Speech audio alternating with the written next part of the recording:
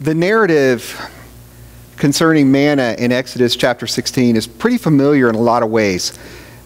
And I think there's a tendency, as we come to these familiar passages, to be a little bit negative toward the people of Israel. This time, though, I kept wondering how much like them we can often be. When faced with a crisis and a need that seemed impossible to overcome, faith was not their starting point. And to me, that's challenging from the get-go.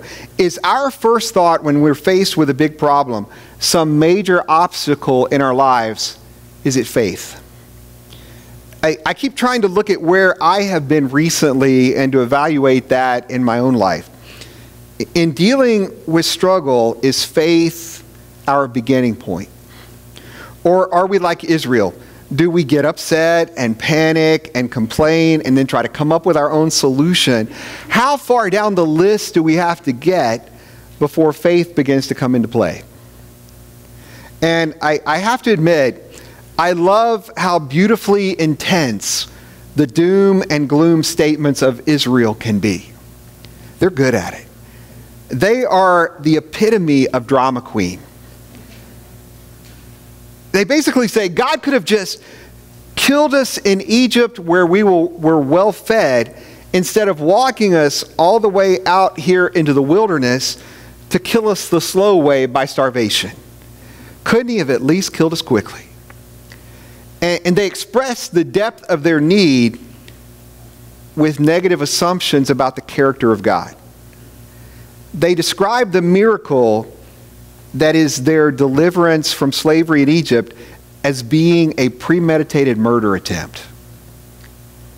And God doesn't get angry about that. And I'm really amazed at the grace of God.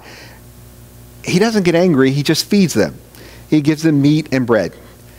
And when that bread came, though, and it came as needed, but it didn't come as expected. It was what they needed, but they didn't recognize it. Hence the name, Mon or Manna, or as we say it, manna, meaning simply, the name itself means, what is it? And sometimes we may not know what we actually need, and when it comes, we may not recognize what it actually is. Manna, when we come to passages, especially this passage, it's usually something we bring up when we want to talk about how God provides and how faithful God can be. But maybe there's also a point here in this passage that it shows how we can actually fail to recognize what God is providing, or how God is trying to provide to meet our deepest needs. And Moses in the wilderness with the children of Israel wasn't the only one to face this problem. Jesus faced it too. And that's what we're looking at. John chapter 6, verses 24 through 35. It's going to be on the screen if you want to follow along. So when the crowd saw that neither Jesus nor his disciples were there, they themselves got into the boats and went to Capernaum looking for Jesus. When they found him on the other side of the lake, they said to him, "Rabbi, when did you come here?" Jesus answered them, "Very truly I tell you, you are looking for me not because you saw signs, but because you ate your fill of the loaves. Do not work for the food that perishes, but for the food that endures for eternal life, which the Son of Man will give you. For it is on him that God the Father has set his seal." Then they said to him, "What must we do to perform the works of God?" And Jesus answered them, "This is the work of God, that you believe in him whom he has sent." So they said to him, "What sign are you going to give us then, so that we may see it and believe you? What work are you performing? Our ancestors ate the manna in the wilderness, as it is written, he gave them bread from heaven to eat." Then Jesus said to them, "Very truly I tell you, it was not Moses who gave you bread from heaven, but it is my Father who gives you the true bread from heaven. For the bread of God is that which comes down from heaven and gives life to the world." They said to him, "Sir, give us this bread always." Jesus said to them, "I am the bread of life. Whoever comes to me will never be hungry, and whoever believes in me will never be thirsty." You know, the people have not understood what Jesus was all about. And despite that, we have to admit they were definitely still willing to follow him around. And they didn't know where he was or when he had left from that particular side of the Sea of Galilee. So they go back to Capernaum to look for him, because that is the place that most of the time where he has been headquartered. It is where Peter and his family lived, on the shore of Galilee. So they have heard his teaching. They have eaten the bread and the fish that we talked about last week.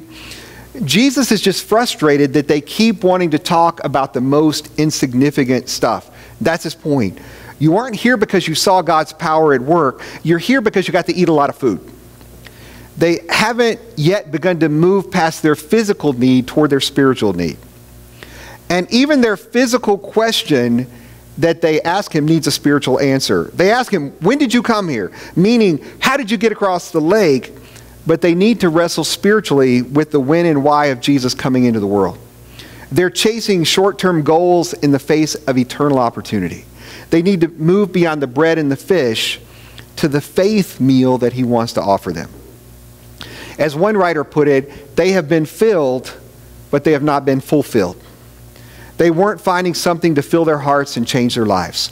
They were willing to work so hard for earthly stuff, but they weren't learning the work that you have to do to get the eternal stuff. And he tells them that work isn't all that complicated. It's defined by Jesus simply as believing in him. And their reply to his challenge is to ask for more miracles. And maybe we shouldn't be surprised that Jesus connects this crowd to the miraculous meal from the day before. They're the ones who followed him. And they bring up Moses and the manna. It's like they're asking for a repeat of the previous day's all-you-can-eat buffet. And the last phrase of verse 30 says it all. Jesus says their work is to believe. They ask, what work will you do to earn our belief? But Jesus insists that their use of Moses and manna is just another example of how they keep failing to see the point. Moses didn't give manna, God gave manna. God gave bread to meet an earthly need, which should have led people to believe and to follow and to trust in God. Jesus has already done the same thing through the power of God when he fed them the day before. And now there's another opportunity for God to give them bread, but this bread is not for Israel in the wilderness, but for the heart hunger of the entire world. And they claim that they want that bread, and then he says to them simply, it's him. He says, I am, the two words which are never simple in John's gospel. God said to Moses way back in Exodus chapter 3, thus you shall say to the Israelites, I am has sent me to you. These short words are the name by which God identifies himself to his people. And Jesus, in saying those two words, applies the name of God to himself. As this chapter progresses, we will see this is the moment when he says those two words, when things will begin to move toward trouble in this interaction. 7 times in the book of John, Jesus will apply the name of God to himself, and many will not take this well. As he pushes them to move beyond thinking about their physical needs and desires, the desire they have for deliverance from Rome, their concern for physical food, he wants them to see that even when God meets a physical need, heals a physical hurt, delivers from a physical problem, God is working to move them into a spiritual relationship. And it's not that different from the manna. The needs of the people were being met, but they couldn't recognize it for what it was. They kept referring to the food as a question. What is it? It wasn't what they expected. It wasn't what they were looking for. And they found Jesus to be just as confusing as bread in the wilderness. He wasn't easy to follow. He didn't cooperate with their plans for him. He didn't meet their needs on demand. But he claimed still to be the food that they really needed.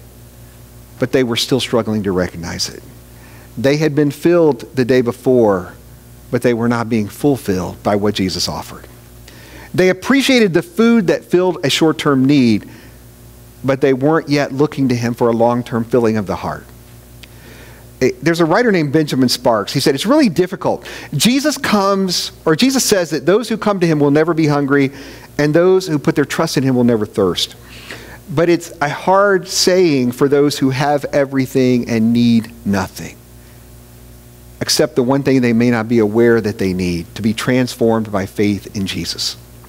Sometimes people are so lost in their physical needs that they come to church or they come to God and they're just looking to get a short-term need met, to get a problem solved. And after that, they just tend to drift away.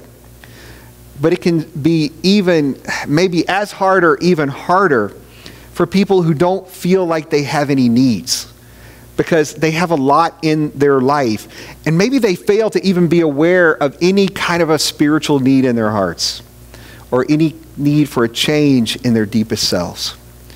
We can be so filled with things that we fail to even be aware of our need for something deeper, for fulfillment. And if we fail to be aware of our need, we can miss out. We have so many appetites that we can fill with so many things. And the available resources to fill the hungers of our lives are increasing by leaps and bounds every day. And it just raises the question, do we still have time? Do we still have room in our hearts to still have some hunger left over for more of Jesus? I asked earlier how fast we turn to faith in a crisis. But there's a danger that we could fill our lives with so much stuff that we never turn to faith in Jesus at all. We will wake up and consume everything that the world offers and be consumed by everything the world offers until we go to bed. And then we will repeat that daily until our lives are gone. Jesus offers something better to fill our hearts and to transform our lives, if we still have any appetite left to give to him. We sing it at Christmas, let every heart prepare him room. We need to prepare him some room. And we need to protect the space we give Jesus in our hearts and lives every day and always. It is so easy in this world full of entertainment and activities and stuff to fill ourselves up to where we have nothing left for God. And we can be so busy and so filled that we're not even aware of the problem until we come to the end and our lives are gone. Let's make sure we make room for him and we guard that room to make sure we never push him out. Can we pray together? Lord, lead us to your table as we seek you and we seek to be filled with more of you.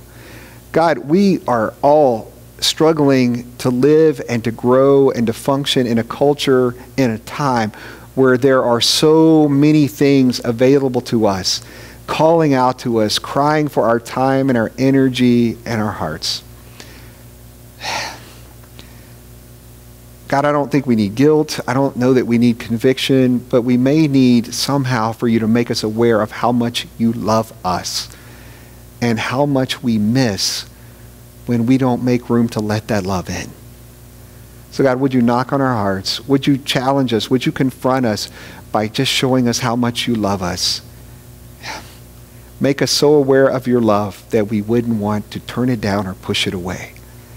And as we come seeking you at your table this morning, awaken us anew to your presence, to your love, to your grace, to the peace that only you can bring, to the contentment we will only know if we have you.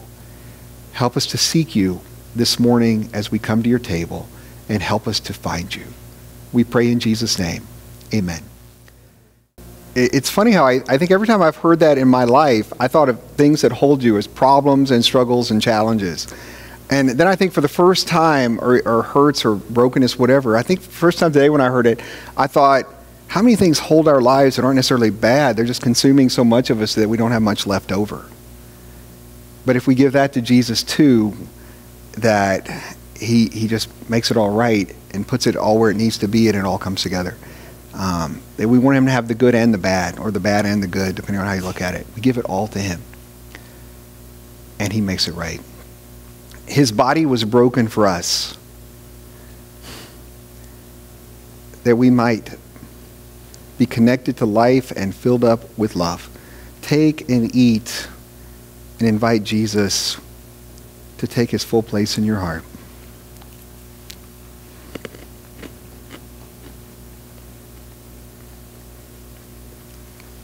His blood was shed for us, that we might be washed clean and made new. Take and drink, and invite the Lord to clean up any corners that might need a fresh touch of his love today.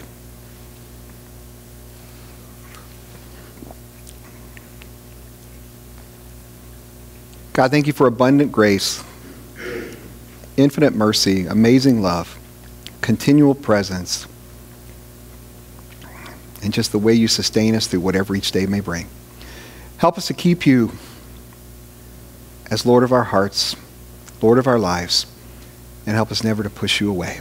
In Jesus' name we pray. Amen. I want to end with a couple of verses from Ephesians 4 and make it our blessing for this week. The words will be on the screen if you want to follow along. Paul writes, "We must no longer be children, tossed to and fro and blown about by every wind of doctrine, by people's trickery, by their craftiness and deceitful scheming. But speaking the truth in love, we must grow up in every way into him who is the head, into Christ, from whom the whole body, joined and knitted together by every ligament with which it is equipped, as each part is working properly, promotes the body's growth in building itself up in love." To make that our blessing for this week. May you mature in your faith and find that your understanding of Jesus has given you a relationship with him that stands unshakably upon a solid rock. May we learn together how to let our faith express itself with the heart of our Lord in a way that will also continually work to deepen our unity as a body. Finally, may we become ever better at living that unity toward others by the way we welcome them into this church with kindness and grace. Thank you. You're dismissed.